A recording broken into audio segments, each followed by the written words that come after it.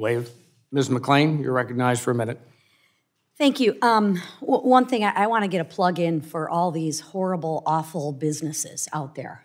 As a business owner myself, the business owners, at last I checked, we have a progressive tax system. It's the businesses who actually pay taxes themselves. Not all of them are horrible.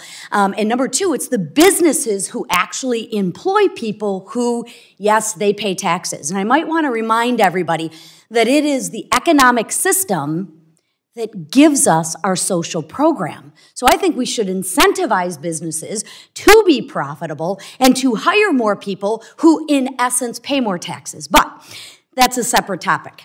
I also want to think and talk about, and I haven't heard much of, I think the commission is a good idea, bad idea, it doesn't matter. I actually seem to think it is a good idea. But with that business idea, I'd like to hear about two things. How do we follow the rules? Because if we have a commission and the commission says X, we in Congress have a tendency to raise rules. Yield, we're in the minute quick round here, okay? Yep. So rules and accountability. I'd like to hear a little bit more talk about that. Thank you. Okay, thank you.